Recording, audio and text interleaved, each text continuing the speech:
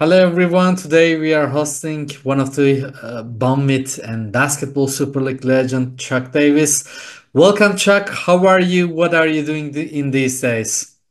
Man, I'm great. I'm great. I'm here in Atlanta, Georgia, coaching basketball at a little local college here, and yeah, I'm just It's enjoying a life. volunteer job, right? Yeah, well, it's a part-time job, so I'm not full-time, but it's a part-time, and I do real estate. I'm a real estate agent. I invest Ah, in real estate, so that's what I'm doing. yeah. I heard you wanted to become an agent after your player career ended. What attracted to you to this career path? Just being around basketball, you know what I'm saying? I always felt like there were not a lot of agents who played and kind of, understood that part of the game. And being from America, like it's kind of like the end, a lot of guys don't have the know how to go pursue an overseas job. So, I saw some little gap there, but man, like, uh, I didn't. I messed around with it a little bit, but it wasn't for me. Mm. I got it. I completely got it. We started the interview with the question from recent past. Let's continue in that way. You basically retired much earlier than a normal athlete. What was the reason for this? Well, mostly I took this medication. It was a blood thinner. I had a blood clot. You know, other players, Chris Bosh, Venus Williams, had them early in my career, and because of that, I had to take a blood thinner basically my whole career. And the type that I took that made it safe for me to play, it wasn't a lot of research for what it would do to the body long term. So mostly that was it, man. Like I played I think 11 years, and when I first started, a doctor kind of told me to keep it around that mark because any damage that this medication might do, I could recover from. But how are you feeling right now? Is everything okay? I feel great. Yeah. So, I still take medication and it's no big deal, it's not like a super rare thing. It was rare that it happened to me so early in my career, but if I'm not, basically it was because of that medication that I stopped. But now, I'm normal. I don't have any health problems. It doesn't affect me pretty much in regular life. Um, yeah, I feel great. Yeah, good. Good to hear that. I also have a question about the end of your career. A week after you came to Galatasaray, I believe you said, "My body cannot handle it anymore. Let's mutually break up." But you didn't give up, and you became one of the biggest heroes of the EuroCup Championship. Can you tell me about those process and what made you to continue to play basketball?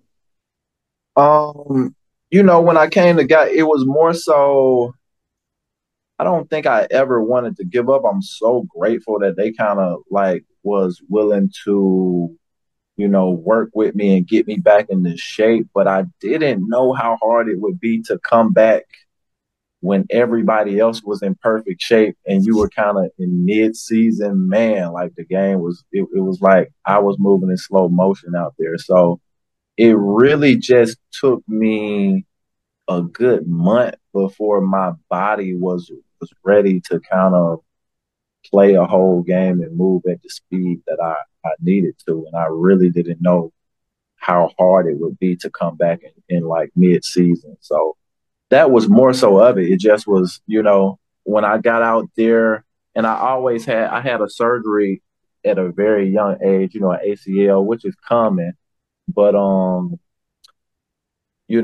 hadn't like prepared the way I should have. And like I said, like I had to kind of work on, you know, my body to get it back up to speed to move so fast, but yeah, once I got going, Galatasaray, only played there 1 year, but man, that's one of my favorite memories of my basketball career. It was great guys and a great run, and I still think about that and miss it. Yeah, I believe you once also said that the EuroCup championship would be the most significant achievement in your career. Looking back today, do you still think the same way? I think it's the most, it's actually winning something. Now, I wouldn't call it. It's hard to say the most significant achievement. I guess you can say if winning something, if winning a championship is, you know, is something that goes down in the record books, yes. With that being said, there are, a lot of seasons. I had a couple seasons at Banvit'le when we went to the championship, and one season where I think we only lost 2 games, where those were also years that I'm super proud of. You know what I'm saying? Like being a smaller team, and coming from a team that sometimes was in the lower division and lower, at the bottom of the league, to every year we were, top four. That was pretty special, and I love that. But yes, that winning that championship, having that run with those guys, and playing, um, that late into the EuroCup, it was something you can hold on to. It was something that I can tell my kids about. It's something that I can brag about and people can look up, Yeah. and yeah, it was special. Chuck, you were basically the missing piece of that team, which was truly a great team. I mean, Eric McCollum was a score machine. Stefan Lazme was basically a beast. Sinan Güler and other guys too. How do you remember the team, defense, the atmosphere, and overall? So, I mean, I came for that reason. I really felt like I was, they were good enough where I wouldn't have to carry the load. And I felt like I could bring something that they didn't have, Yeah, Um, it was once I came, I like I said, I wasn't in shape at first, but I really saw that, man, if I can kind of get it going here, we have something special. I mean, that was a team, and I had one other that I would compare to that, but I love it when you have 5 guys who kind of are smart players, not yeah, super athletic, like nobody, Eric was a scoring machine, but he's also not the fastest or best 3-point shooter. He's just a smart player. You yeah, know what I'm saying? So absolutely. that was a rare C-Nun, the same things. C-Nun, if you look at him on paper, you'll say, but he's a really smart player that just got the most out of his skill set. And that's Mental. what I enjoyed about that year. It was like we had about 5 or 6 guys who just, like, you trusted with they knew what to do with the ball. They were smart. We didn't make mistakes. We could all, like, um have a positive effect on the game, and affect the game with our brains. And I felt like I was always that kind of player, and just to play with other guys like that and see how that could come together and be special, that's why that memory is so fun in my head. Yeah. Uh, I mean, they wanted to continue with you, and you got your rhythm also. But I believe that it would be tough to quit basketball, right? After It such it a year, right? it was tough. And like I say, it was mostly with that medication thing, but yeah, I could have. try to steal 1 or 2 more years, but I had a friend who played in Turkey for a long time, great career, Erwin Dudley. I always thought about him. You know what I'm saying? Like he started to kind of get a little those little injuries, and then like I knew how I was. If I got hurt or had some little injury and my last year wasn't as good as I wanted it to be, I would never stop. So I just felt like, you know, that winning that Euro League, EuroCup championship in that great year, it was just the right time. Like it was a time that I could look back at my last year and smile. I always wanted to do that. I ain't want to come back and have some small injury and now I got to go 1 more year to make sure I get a good one. That was a good last year. Yeah, yeah. You were number 63, and I know the reason behind this, but let me ask for those who don't know why did you wear? Man, I might mess some people up. Like that was the number they gave me. Like I don't know if they had another number, but I got there and they said, "Hey, all we got is 63. I'll give it here. Let's go." Like and Really? and, and I was old I felt old by the end anyway, so it was a good number. Yeah, but I believe that just a second. The there was a guy who is from another city, which is Şanlıurfa, and the plate of Şanlıurfa was 63. I think they gave it to you because of this, but I thought that you knew this. I This. did.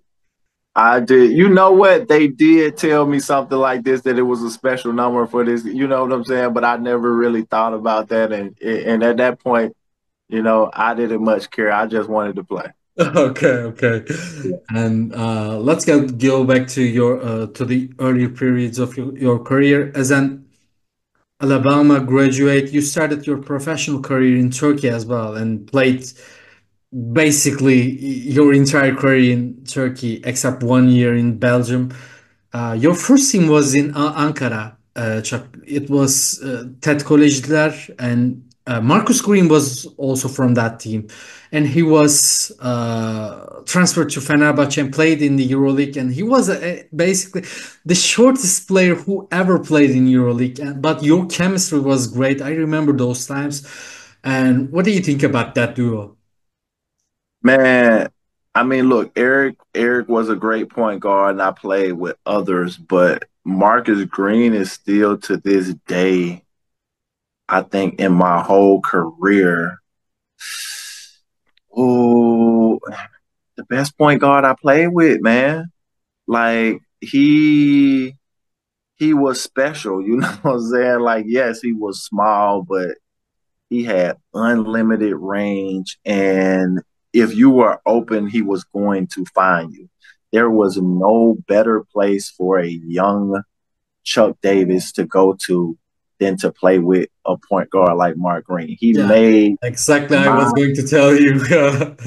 Yeah, he made my adjustment to my first year being pro so easy. Like I have to credit so much of that year to him. And actually I struggled the next year when I went to Belgium, like, because he made it easy. He told me where to be, where to go. And if I was open, he was gonna find me. He told me when to shoot. That a much of and I think we had a like unexpected good year there, but much of that is because of him, man. He really was, and like I say, I still consider him the best pure point guard. You know what I'm saying? I play with other players who were more scorers or are better at certain things, but just a pure point guard who has point guard vision. He was the best. Yeah. And you mentioned Erwin Dudley, another graduate from Alabama. Do you guys close to each other? I mean, he was incredible, and I would easily put him one of the greatest player in basketball Super League history. Oh yeah, oh yeah. We still talk. We talk. we talk probably twice a month. He coaches basketball down at our university, like where we went to school at Alabama. We're good friends. We were good friends the whole time. I mean, he was one of the reasons that I was comfortable coming to Turkey, Yeah, and playing there. So yeah, so we still talk, still close friends. great to hear that. And let's get back to your career also. You played a year in Petkimspor, and after that, Banvit's story began. You became one of the legendary players in badminton history also. Do you still talk to people there? Yes. I still talk to a lot of people from Bumbin and still have a lot of friends, Um, Coach Orhun, like, I consider him one of my closest friends in the world. I still come to Turkey and visit. Um, my friend, the trainer, John, we still talk. The general manager, tour guy, I don't know tour guy's last name, but we talk on the internet. Zeytingöz, he Um, was recently in Azerbaijan, works there. Yes. Yeah.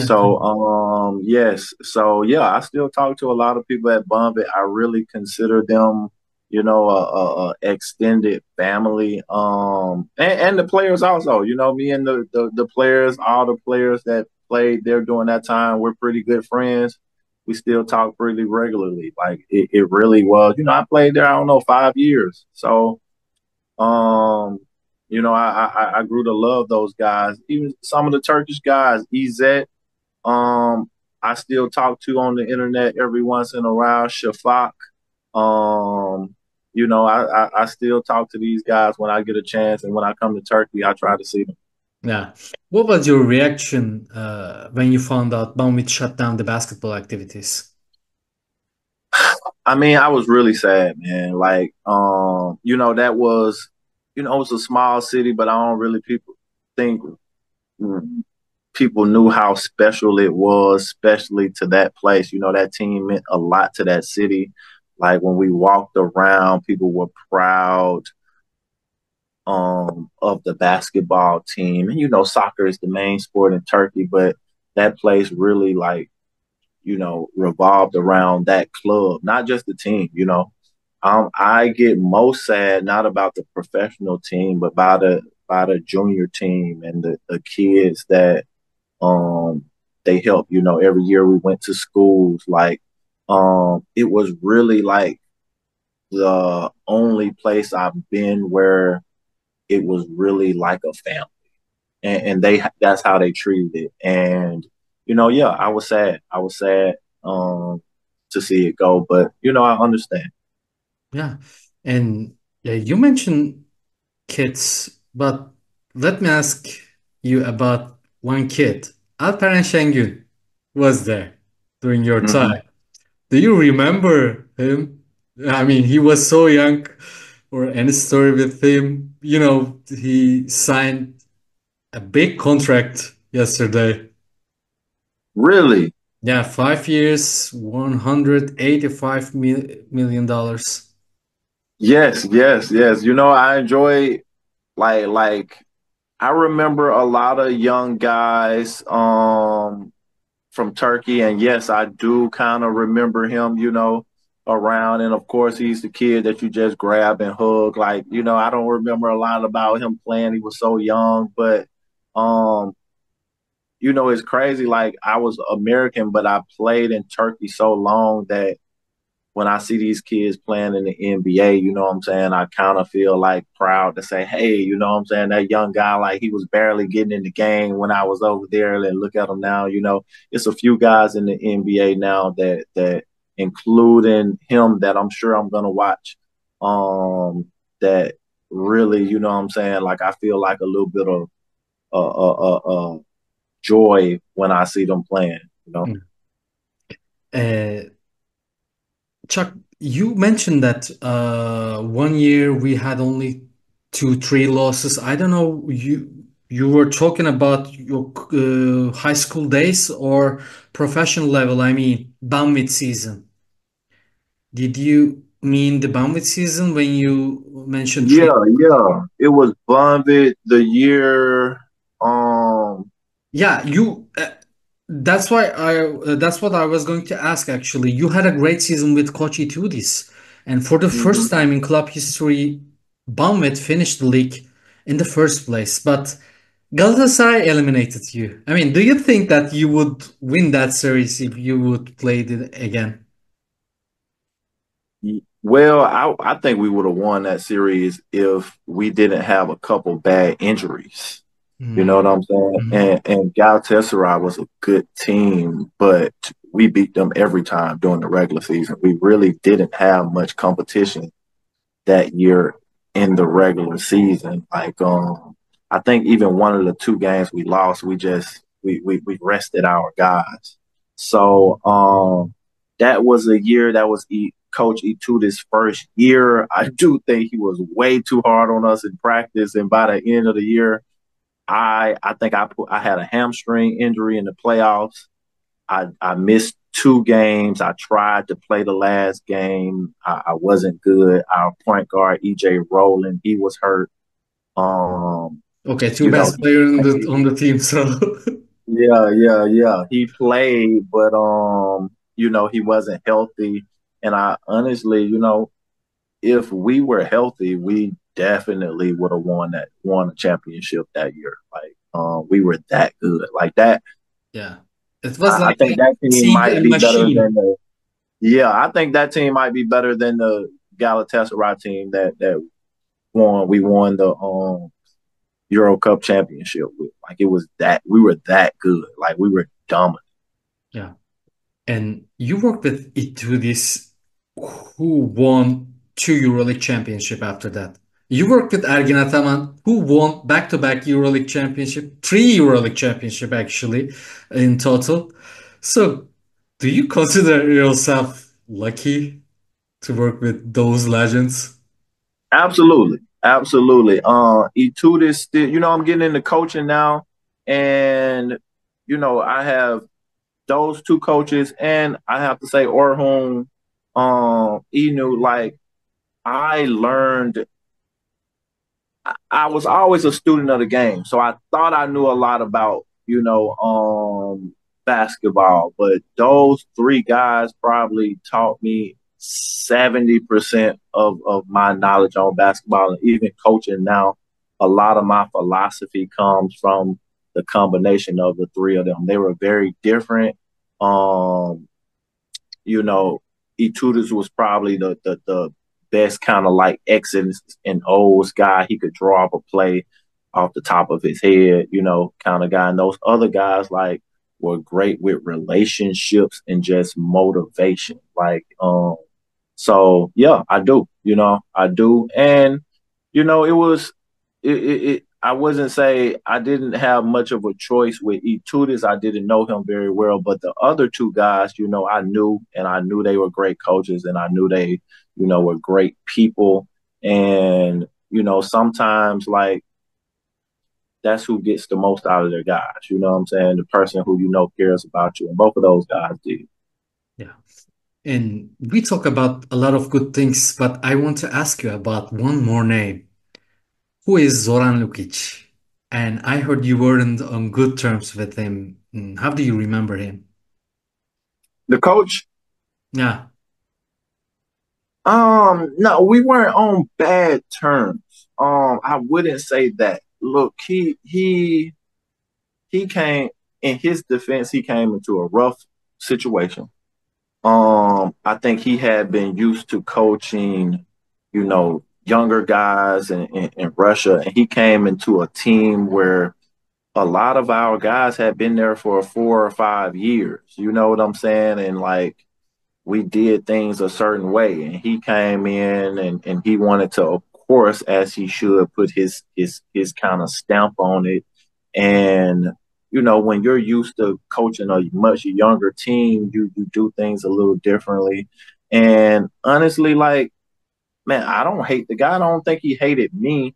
It was obvious that at that time, the way he wanted to do things, like me and probably a couple of the older guys just we didn't adapt to that well. So we bumped heads a little bit, but ultimately, man, that happens. That happens in sports. Like, we ended up. I think our another coach ended up taking over and doing a great job that year. But I just think it was a bad fit. He wasn't a bad coach. Didn't consider him a bad guy. It just it wasn't a great fit. Mm-hmm. Got it. Like, I'm not.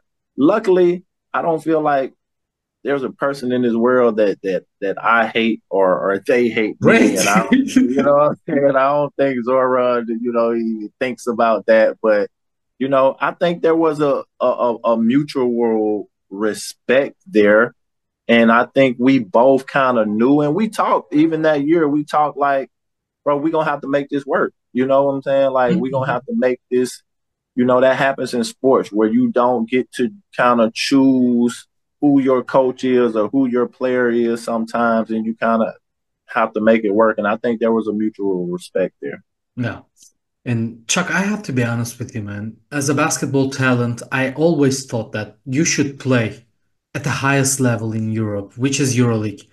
Why didn't you choose that path? I mean, you could have been a player who made a difference at the highest level in Europe. I mean, honestly, I had a unique game for Europe, and I knew that. Absolutely, yeah. Um, and that 1 year in Belgium, it kind of taught me that I needed to make sure a coach knew how to use me. You know what I'm saying? Mhm. It wasn't a horrible year in Belgium, but I didn't fit well into that system. You know what I'm saying? And when I looked at a lot of EuroLeague teams, it was kind of the same. They wanted the four-man to stand behind the three-point line and shoot threes. It wasn't a lot of one-on-one. And that was kind of my strength. I was a one-on-one from the top of the key, one-on-one in the post. And I could shoot the three a little bit, but that wasn't my main game. Um, and I was always a safe guy. So when I found a couple, when I got to know Turkey and how they played and found the coaches who I saw that they can adapt their game to kind of use a unique player like me, I kind of wanted to stay in that system. Be safe. I saw a lot of guys who went chase EuroLeague and chase more money and then played horrible and end up probably costing themselves money and enjoyment of the game, which was always big to me over the course of their careers. And I just didn't want to be that guy. I found a spot in Banvit'le that, man, we had a good thing going on. I loved my coach. Like I say, still to this day, Orhun is one of my closest friends. And I just think I wanted to be safe. I wanted to be safe and stay in a place that I knew they knew me and knew how to use me. Yeah, it's understandable, but let me ask this. Did you get any offer from EuroLeague during your Banvit career? I do. I did. If you don't I mind, may don't. I ask from who? It was mostly Russian teams. You know, during my time, Turkey and Russia were probably like the two of the best leagues and highest paid leagues. And it was always Russian teams. Hmm. Where I ain't gonna say it was always Russian teams that I got offers from, but they were always the teams that made competitive offers to similar money that I was making. I think Locomotive offered me 1 year. I honestly don't remember a lot of them because of the weather. I didn't want to play in Russia, and Russia would have had, they would have had to pay me a lot more than I was making in Turkey for me to go to Russia. But it was 3 or 4 times during my career at Banvit, and when I went to Galatasaray, my old coach from Belgium wanted me to come to Jerusalem. I think he was at to play, and I kind of chose Galatasaray just because I knew him and it was safer. Um, but yeah, it was always Russian teams. I think Lokomotiv would win. I think St. Petersburg offered me one time. Those are the two teams that I kind of remember. Yeah, I always, this is just an opinion, but I always thought like you would fit Maccabi Tel Aviv because they were using power forwards like you. Maccabi offered me one time. Maccabi Really? offered me a contract. Yes, they did. It's crazy that I forgot that. But Maccabi, it's a money thing. Ah, Maccabi, as good as they were, they didn't pay as well as Banvit? Are you serious? I mean, I'm probably telling secrets here, but yeah, I was. It wasn't as good as I was getting paid in Bumble. Okay. That Bumble probably if they would be mad at me for saying, but no, it wasn't as good as it was in Bumble. And I mean, it wasn't far off, but that was more so. I think they made an offer to say, hey, we're Maccabi, Tel Aviv, come here, enjoy the city, enjoy playing Euro League, and I Yeah, just yeah, wasn't that guy. You know what I'm saying? I was fine with Bumpit, and I was gonna go where I could make the most money. I wasn't gonna leave there and go to somewhere that I didn't know. yeah, yeah. Yeah. You, as far as I see in your social media posts, you call Turkey your second home, and you were in Turkey this summer too. Do you own a place in Turkey or just for No, holiday? no, no. I wish. I wish. I thought about it plenty of times. Even while I was there, but I don't own a place there. But I have so many friends there, man. I have a place to stay, you know? Yeah, So, yeah, yeah, I love Turkey. I try to come back every other year. It doesn't always happen like that, but yeah, I really do. You know what I'm saying? Like when I'm here, I start fiending for my favorite Turkish foods, iskandar and Adana kebab, and I really have to. I can't wait to come back. yeah. So did you meet with Orhan? Yes, yes, definitely met with him. Spent most of the time with Orhon, and Yeah, like I say, I always make sure. Like I say, that's one of my closest friends yeah. in the world. So you Yeah. know, kind of I don't So know. so he's the best coach you have ever worked with. Say that again. So is he the best coach you have ever worked with? Definitely, definitely. I mean, he's the. There are other coaches who were better at certain things, but the combination that he had. And I think the biggest thing about coaching is motivation, and he's definitely the best. You Yeah. know what I'm saying? Motivate. Like he knew. Um, he was a realistic guy. He wasn't an easy coach. He wasn't like, but he knew. You knew that he cared about you, and he was gonna do the combination of things that were good for you and the team. Like, and you kind of some about him let you know like he cared, and there that is nothing better to get a player to run through a wall for you than to know, what I'm saying, you care. Like, and that's what he was best at. Yeah. So let me ask this: who is the best player you have ever played with? Ooh, that's a tough question. Yeah. That's a really tough question. If you're having Sammy, very, very Sammy, hard time, you could say top three, maybe. Sammy Mahia, Sammy Mahia. I Great honestly, choice. I honestly think Sammy Mahia is probably. I'll probably consider him the best. Um, just cause he could do everything. You know what I'm saying? I think he probably should have been the NBA big point guard. I mean, he wasn't a point, but could play the point guard at his size. Eric McCollum was definitely up there. He definitely would be in the top three. I mean, the third place, Blake at Galatasaray, Keith Simmons at Banvit'le, EJ Rowland. I think they all, Lance Williams, even like, I think after them, that third place slot can go to a Marques Green. Yeah. Like, I would say Marques Green is the the third. The third. But that spot is really close once you get Yeah. to three. Yeah.